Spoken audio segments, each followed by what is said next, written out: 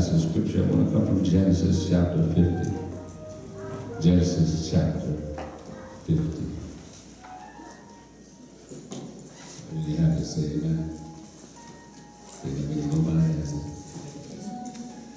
I had the privilege to travel with Bishop as he went to the Cornerstone City of Refuge. And as he was preaching the word, he said something and God dropped something in my spirit. And since we're in the middle of series right now, not really in a series, we're kind of in the middle. We're going to do a couple of sandwiches until God gets us back in the series. This is going to be one of those sandwiches, y'all. So Genesis chapter 50, beginning at the 19th verse. Listen to what the word of God says. And Joseph said unto them, fear not, for I am in the place, and for am I in the place of God? But as for you, you thought it evil against me, but God meant it unto good, to bring to pass, as it is in this day, to save much people alive. I want you to remain standing because I want to read it from the Amplified Bible to give us even more clarity of God's word. And Joseph said unto them, fear not, for am I in the place of God? Vengeance is his, not mine. As for you, you thought evil against me, but God meant it for good, to bring to pass, to bring about that many people should be kept alive as they are this day. I want to speak from the subject this morning. You can't see it because God is in it. You can't see it because God is in it. You may be seated in the presence of the Lord. This passage of scripture is the tail end of a story. We see the end, and I'm going to take us to the beginning. We see the end where everything that Joseph went through was meant for good. Everything he went through, every trial, every tear, every heartache, every pain he went through, he says it himself. God doesn't say it. Joseph testifies that you thought it for my evil, and God meant it for my good. Now, if we go several years ahead, if we go, you don't have to turn there, if we go to Genesis 37, this is where it begins, because Joseph has a dream. And his dream denotes that other people are going to be bowing down to him. And he tells it to his brothers, and he tells it to his father, and his father rebukes him. His brother makes fun of him. But something the scripture said that caught my attention. The Bible said that his father observed the same. Yes, sir. Which means he kept it in his mind. Can I tell you something? God will give you a glimpse of your destiny. Say it. But won't show you what you got to go through to get there. Oh, y'all must already know that. That's why I'm going to say amen. Right where you are. God will give you a glimpse of where you're supposed to be, but won't let you see what you have to go through. Amen. He does that because if we would be truthful with ourselves this morning, and we would look back and evaluate what we've been through. Yes, sir. If God would have told us before we went through it that we had to go through it, some of us wouldn't have went through it. Amen. Somebody should say amen. If God had really showed us all the tears and the heartaches and pain and disappointment and people making fun of us, if he had showed us all that, some of us would have backed down and said, no, God, I can't do that. But he didn't show us that. Amen. We couldn't see it because God was in it. So he did not allow us to see the in-between. Have you ever noticed God will show you the beginning? Yeah. And he'll show you the end. Yeah. But he'll let you write the story yourself. Oh, somebody should get happy right there. He'll show you the beginning once upon a time. And he'll give you the end. And they live happily ever after. Yeah. mind what's in between. What happens between once upon a time and living happily ever after? It's a whole lot of trials, whole lot of pain, whole lot of tribulation, whole lot of heartache. And you would think, y'all, you would think, as bad as his brothers were treating him, Joseph should have saw them plotting against him. Yes, sir. Wouldn't you think that? Wouldn't you think? As bad as they hated him and he knew it. They despised him and he knew it. Yet still, when his father sent him out to look for them, and they were not where they were supposed to be, it did not even fathom in his mind that I might not want to really go look for them because they don't like me. All right. All right. As much as they hated Joseph, they made it known. They made it known. Every time he hated him because his father loved him more than the others. Because he was the son of his old age. Secondly, they hated him because his father gave him a coat of many colors. We knew they didn't like that because that's the first thing they ripped up when they got him. And then they hated him doubly because he began to have dreams of his destiny, and they hated him even more. Right, yes, sir. And you mean to tell me he didn't know that they felt that way? He couldn't feel it? Some of y'all sit beside people. Some of y'all see them from a distance and say, I know they just don't like me just the way they looked at me. Amen. Oh, y'all might as well say amen. I'm really this house this morning. You might as well just come on down with it. I'm right in your street. I'm right in your house at your kitchen table eating breakfast with you this morning. You know I am. Come on, pass me some more grits. So he knew, but God did not allow him to put two and two together. Yeah. Like he's done some of you. Amen. Like he's done some of you. When you look back at it, you say to yourself, I should have saw that coming. Yes. I should have knew it was going that way. I should have even walked in that. How is it that I'm so spiritual and I got all these gifts, but I didn't see that coming? How is it I pray all the time and I read my Bible and God talks to me, but I didn't see that coming? You couldn't see it because God was in it. And when God is in it, he blocks all the rest of it. And all you see is him. And you don't see what's coming down the line. But he makes you a promise. I'll never leave you. I'll never forsake you. I'll be with you in the midst of it. But if I show you what you got to go through, you're going to turn tail and run. Everybody ought to say amen right there because you know I'm talking to you right now. If God really showed us, if he really showed us some of the things we had to go through because of him, we wouldn't have went through it. Amen. If he showed us some of the friends we were going to lose, we wouldn't have went through it. If he showed us some of the tears and some of the things we had to give up because of him, we wouldn't have went through it. Come on. And God said, God on purpose didn't let you see it. Yes. Now, for my Bible scholars, well, Pastor, you need to come with more than just one scripture because the Bible declares that in the eyes of 2 or 3 witnesses is every word established. I'm so glad you know the Bible because I'm about to prove it to you. Elijah was right. He saw the woman coming towards him, the little woman coming towards him. And he said, she's riding hard. Go and meet her. And when the servant went to meet her, the servant asked her, is all well? And she said, all is well. But she kept riding hard. And when she got to Elijah's feet, she dropped to his feet and said, if you would have told me my son was to die, I would rather you not have given me the blessing of a son.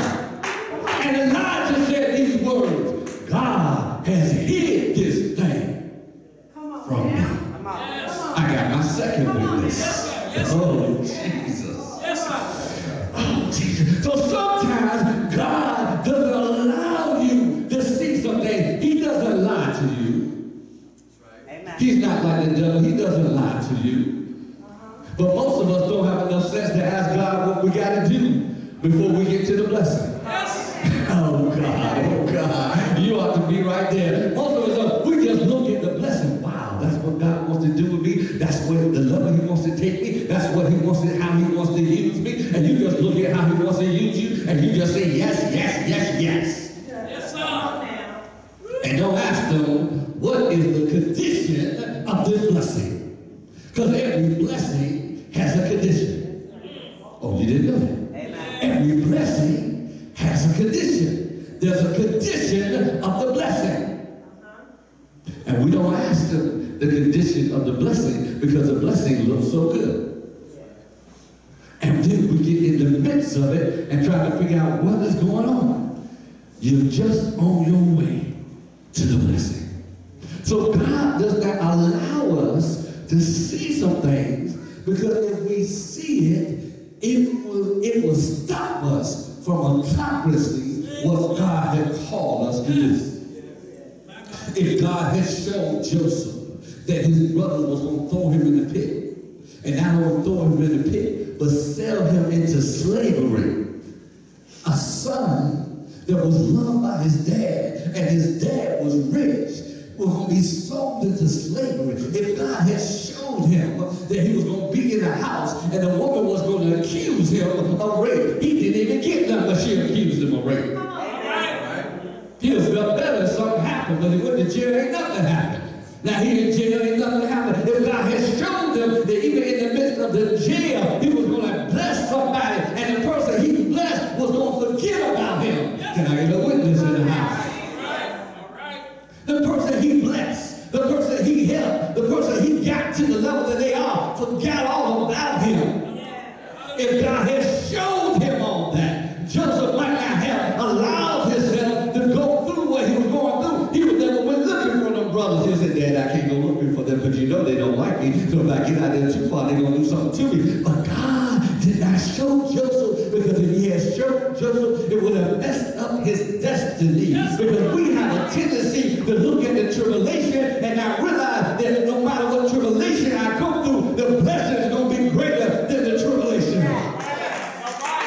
And if God shows us the tribulation, we'll never receive the blessing that's greater than the tribulation. Joseph testified, you meant it for my evil, but God meant it for my good. What was Joseph saying? No matter what I've been through, I'll go through it again. No matter how many tears I shed them again. No matter how long I've been in jail, I stayed in jail again. No matter how many people accuse me of things, they can keep on accusing me, because the blessing is greater than the trial I went through.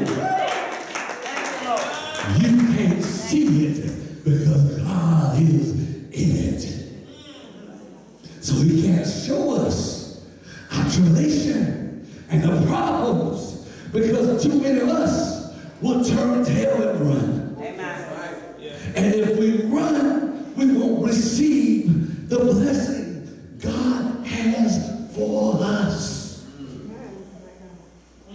So he doesn't allow us to see it. And most of us don't ask. So he don't tell. You have not because you ask not. Because one of us don't really want to know anyway. So Joseph was not able to see, as intelligent as he was, as bright as he was, as much as he heard from heaven. He didn't have a dream about the pit. He didn't have a dream about Potiphar's house. He didn't have a dream about the jail. But he had a dream about Pharaoh's house. He had a dream about being in charge. And what did that do? Because he had the dream about the house and not the tribulation, when he went through the tribulation, he could focus on the dream that he was going to come out. Because he knew he had a greater future than the jail.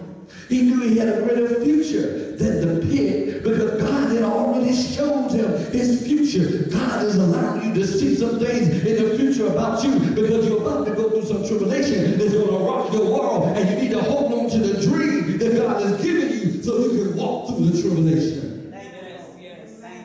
God never promised you that you won't go through things.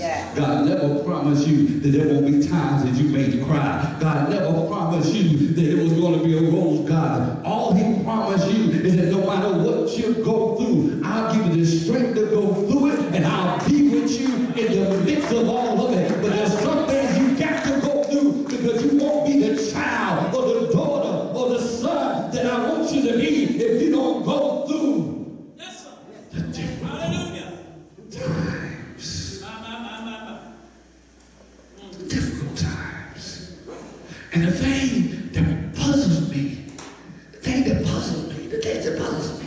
He said, we'll go through 48 years of schooling to get the degree, to get the job.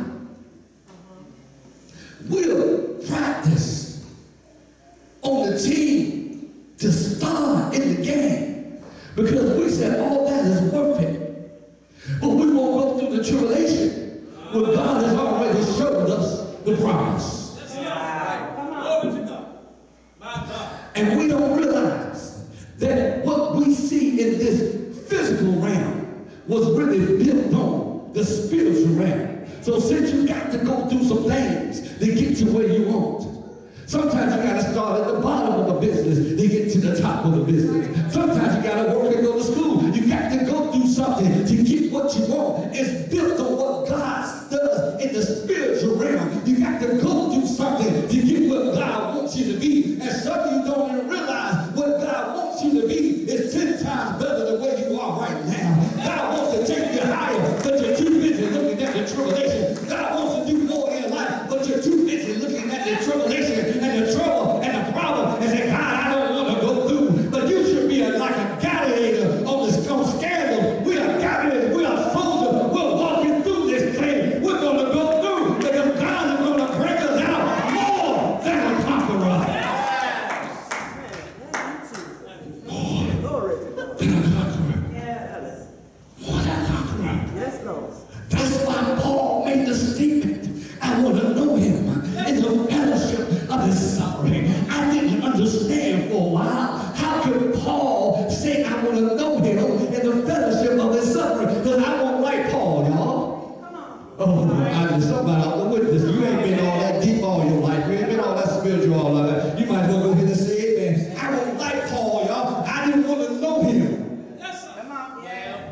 I didn't want to know him in the fellowship of his suffering because I didn't realize that only way I can get to the other side is to go through the suffering. Because I was like all the rest of us. I just looked at the suffering. But how come a basketball player doesn't look at practice as being hard? He just looked at it as a stepping stone to get to where he wants to be.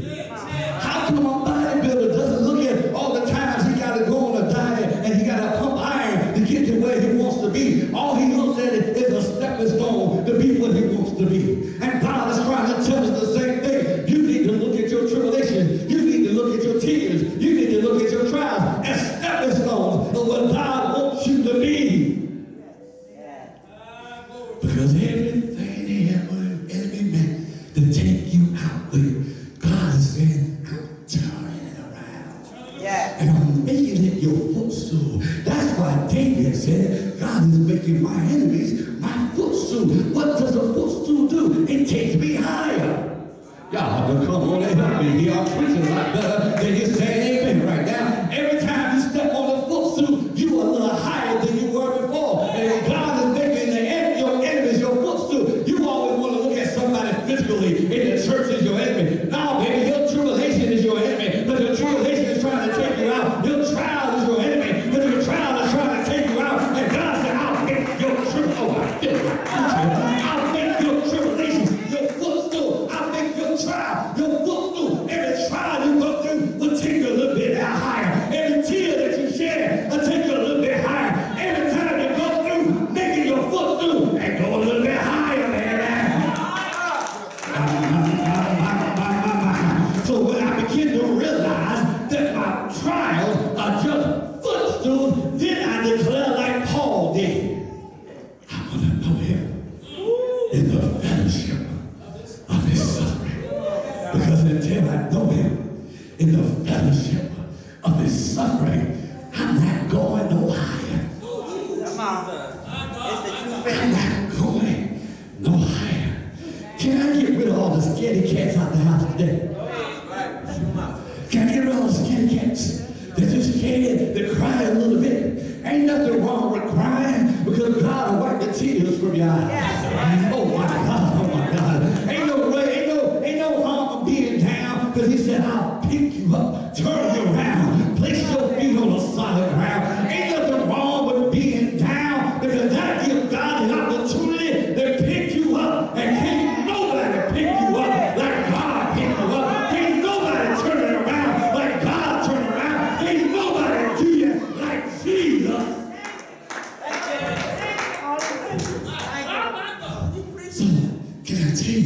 Stop being a scaredy cat. And tell the devil, like we used to tell my son, come on, Cletus, bring it home. Come on, Cletus, bring you coming anyway, so you might as well come right now, because I'm about to make you my stepping stone. I'm about to go a little bit higher, because greater is he that is in me than he that is in the world. The problem is, as I'm about to get out of here, is that we don't recognize who we really are and whose side we're on. The reason you're scared because you don't got faith in God. I'll take this, I'll finish it down. I'm instantaneous right now. The reason why you don't, because you don't got faith in God. And the reason why you don't got faith in God, because you keep comparing God with that no good Negro that you hooked up with before. You keep comparing God to the loved ones who left you abandoned. You keep, that's what I feel like preaching. You keep comparing God to all those people who put you down, let you down, left you out, left you defeated. And God said, don't give me that rep. That ain't my credit report. You better pull the right social, because that ain't my credit report. I ain't done none of that stuff to you. That ain't my report. You blame it on somebody else. You need to clean up your credit report with God and realize God ain't never let you down. And we're scared because we're comparing the omniscient, all-powerful God with somebody that has hurt you, and God was the one that told you not to get it in the first place. Come on now. He gave you all the warning signs. Gave you all the warning signs. Not to get in it. Gave you all the warning signs. Don't go that way. But you could have learned the lesson the easy way. So God said, okay, I don't have a problem with that. I'll let you learn it the hard way, because I'll be on the other side ready to patch you up when you come out. I'll be on the other side ready to wipe away the tears, ready to let you know you ain't by yourself. And why? If you really want to go through that way, that's why some of you been going through, because God said you're hard-headed. So he just said, okay, if you really want to go through that way, go ahead. I'll just be waiting on the other side. I got my handkerchief. I got the bottle. I got everything you need. Just come on through, and I'll wipe the tears from your eyes. Because we are scared to put our trust in God. Because some of us, you know how it was when we were growing up. They said, go ahead and fall. Go ahead and fall back. I got you. Go ahead, lean back. I got you. Your brother did that to you. Your sister did that to you. Somebody said, go ahead. I got you. You like Charlie Brown. Lucy said, I got the ball, Charlie. Y'all know the story. You might as well come on here and preach. I got the ball, Charlie. Come on, you can kick it. But Lucy, you always moved the ball for me before. Are you going to keep it this time? Charlie, jump. I got it, Chuck. Come on, Chuck. And here he comes with everything in him. And he about to kick. And she moved the ball. And Chuck goes, whoop. And some of y'all got Chuck syndrome. You got Chuck syndrome. You still thinking the ball is going to be moved. So you know what? You ain't coming to serve God with all your strength. You tiptoe. I'm just coming because I'm scared he's going to move the ball. So I ain't coming no full sprint. I'm going to get there. I'm going to see if he moves it. Yes, sir. And guess what? When you come serving God like that, and you do kick the ball, it don't go nowhere. It don't go nowhere. But God is just gracious. He said, okay, I know you want to trust. I'll let the ball not go nowhere. I'm going to set it back up. And I'm going to let you try it again. Come on. That's why we're building momentum. And some of y'all are scared to build momentum in 2013 because you think God is loosey and he's going to move the ball out your way. I can't put my whole heart in L.L.W.C. because I don't know if L.L.W.C. going to let me down. L.L.W.C. may let you down, but God will never let you down. That's your problem. Don't put your confidence in me. Don't put your confidence in the First Lady. Don't put your confidence in L.L.W.C. Put your confidence in God. And if you put your confidence in God, he'll never let you down. You can't go to a church that won't let you down. You can't find a church in America, in Asia, in Japan, in Korea. You can't find a church nowhere that won't let you down. Because as soon as you get there, you're going to let somebody down. So you can't find a church that won't let sometimes you can't even find a spouse that won't even let you down. Say that again. Because sometimes your expectation is too high. I just knew, like my wife just knew I was going to bring pizza home, and I brought chicken home. And she said, I can't believe it, I can't believe it. I said, you told me not to call you, you told me not to ask you, so I brought home what I want. And you want pizza. I let you down, I'm sorry. I'm not God. You can't find nobody who won't let you down but God. You need to stop tripping, baby. You need to stop tripping. They won't be there for me. I've been there for everybody. They won't nobody be there for me. God said, I'm there. Have you tried me? Have you ever thought, baby, that's just your ministry?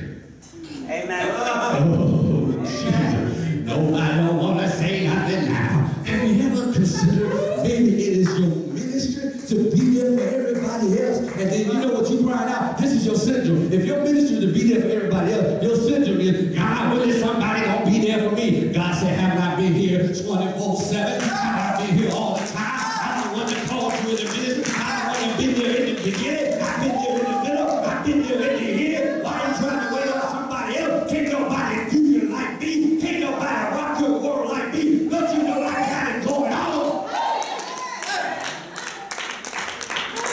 I need another vacation.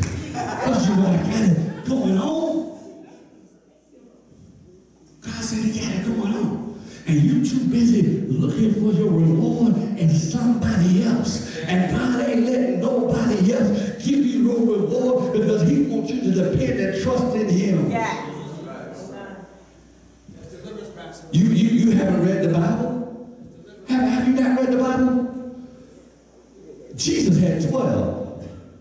He felt like 9 of them. He knew one was going to betray him.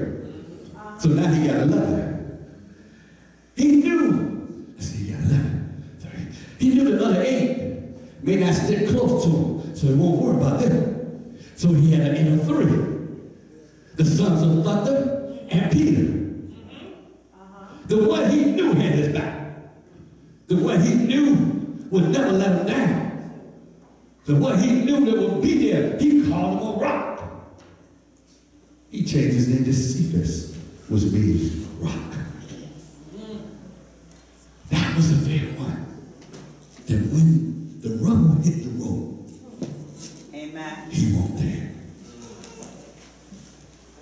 He won't there. Amen. If Jesus was like some of you, he would have got up, shut everything down, and would have went to the cross. Yeah. Because he still had the power to walk out. Amen.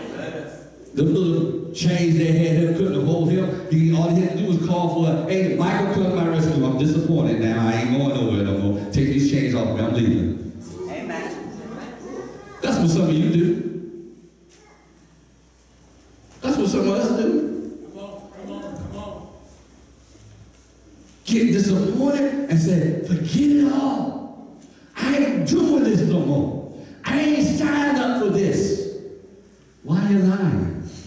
Amen. When you said yes, Lord, you signed up for it all. I ain't helping you ain't read the small print on the contract. That ain't my fault. That ain't God's fault. You should have read the small print on the contract. When you said yes, you signed up for it.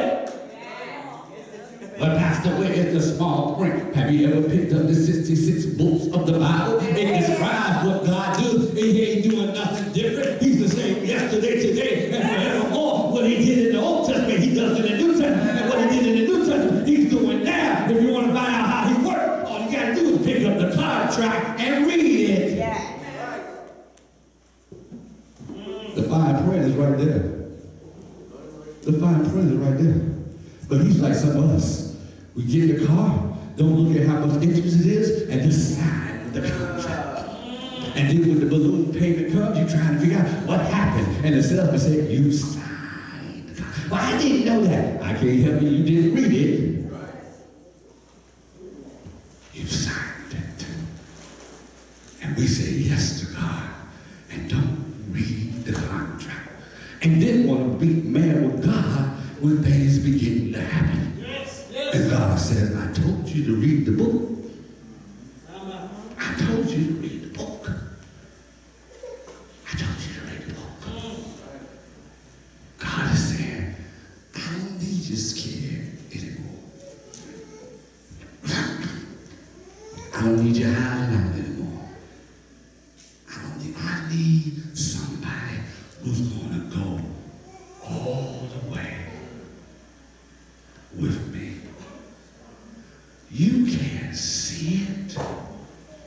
because God is in it.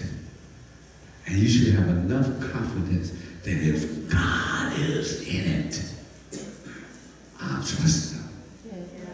Can we stop singing a lie? Amen. Can we stop testifying a lie? Lord, I trust you. I believe you. Lord, I say yes to everything except my money. I say yes to everything except my children. I say yes to everything except this job. I'm going to take care of that. I say yes to everything except my enemies. I'm going to get them. I picked up the hymn book. I do read the hymn book every now and then. I picked up the hymn book and it just said, yes, Lord. It didn't have any qualifiers in it. It didn't have anything in the middle. It didn't say, yes, Lord, but it just said, yes, Lord. And somewhere down the line that you ever been in L.L.W.C, you have sung the song with us, yes, Lord. Amen. Yes, Lord. No, you can't see it.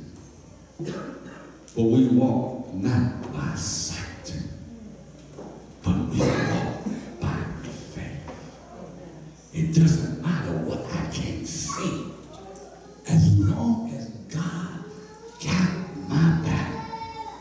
Some of us, and I'm closing, some of us trust our phones with the navigation on the phone more than we trust God. Some of us trust MapQuest more than we trust God. Can I show you something? You can put the right street but the wrong city and you won't get to your right destination. But you trust the navigation. I put it in there and this is where I got to go. And nothing looked familiar, but you keep on driving. Turn right here. 6 feet, turn left. Your destination is on the right-hand side. And you get there and this ain't where I'm supposed to be. But you won't turn the navigation off because you trust the navigation. You trust the iPod. You trust Android better than you trust God. You can put in the 1 digit wrong on MapQuest and end up 100 miles away from where you're supposed to be at just because you put 1 digit wrong. But you won't. The map says turn this way, but doesn't it look familiar? But it says turn this way, and you turn. Well, God got the greatest navigation system, the greatest satellite system that ever been made. But right before you about to step in the hole, it said turn right, and you just go. Right before the enemy is supposed to hit you, it says stand still.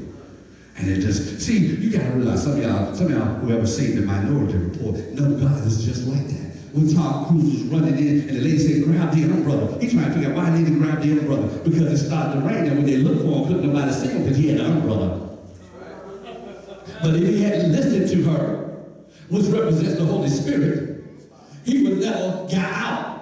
And God is trying to tell you through the Holy Spirit, do some things, and you're trying to figure out, that sounds strange. Why am I supposed to do it? You don't need it now, but you're going to need it in a few minutes if you just listen to the Holy Spirit. And he had enough sense. I don't know why she told me to grab this umbrella, but I'm going to grab it. And when he threw it up, he just walked away. And couldn't nobody catch him because he dared to listen. Why don't we listen to what God is telling us? Because if we listen to what God is telling us, we won't end up in the boat that we're in now. Yes. Hallelujah. You can't see it because God is in it. And anything God is in, anything God is in, he brings out excellence. Yes. Anything God is in. That's why it don't matter how messed up I am. If God gets in it. Yes. God, I'm closing this. God is like putting chocolate candy in an all-white batter. It's all white. But you drop that chocolate candy. All you need is a drop. You drop that chocolate candy in that batter and you stir it up. And begins to turn the same color as the chocolate candy. Have you ever noticed the chocolate candy was outnumbered? Oh, God. It was outnumbered. It was surrounded on every side. But that little one chocolate candy turned everything around. You may be outnumbered. You may be surrounded on all sides. But if you let God drop down in the midst as a commando soldier in the midst of your trouble, he'll turn the whole thing around for you. And all God asked this morning, can I come in? Somebody's knocking, and it must be Jesus. Why don't you let him in? Somebody's knocking, and it must be Jesus. Why don't you let him in? You let him in your life. Yeah, you're saved. You're saved. I won't take your salvation from you. You're saved. You let him in your life. But you won't let him in the hard times that you're going through right now. You let him in one half of your house, but you won't let him in the other half of the house. Because you think it's too dirty for Jesus. You know how you do your business. You can't go out the front room. I can't let you see the rest of the house because the rest of the house ain't clean. God doesn't care if the rest of the house is dirty or not. That's what he came in to do, to clean it up. That's like having the maid come in the house and you tell her, well, you can't go in there because it's dirty. Oh, I can't. I'm the maid. I can't dress for dirty. And I can't go in the room because it's dirty. Do you look like I'm in a three-piece suit or something that can't just profile? I can't even get dirty. God is showing up at your door and he's dressed right. Amen. He's dressed right for your situation. He's dressed right for what you're going through. He's dressed right for your condition. He's already prepared. He got his truck. He's already know everything I need to work it out. I got it with me right now. Let me in. Somebody's knocking. And it must be Jesus. Why don't you let him in? Somebody's knocking. And it must be Jesus. Let him in today. Let him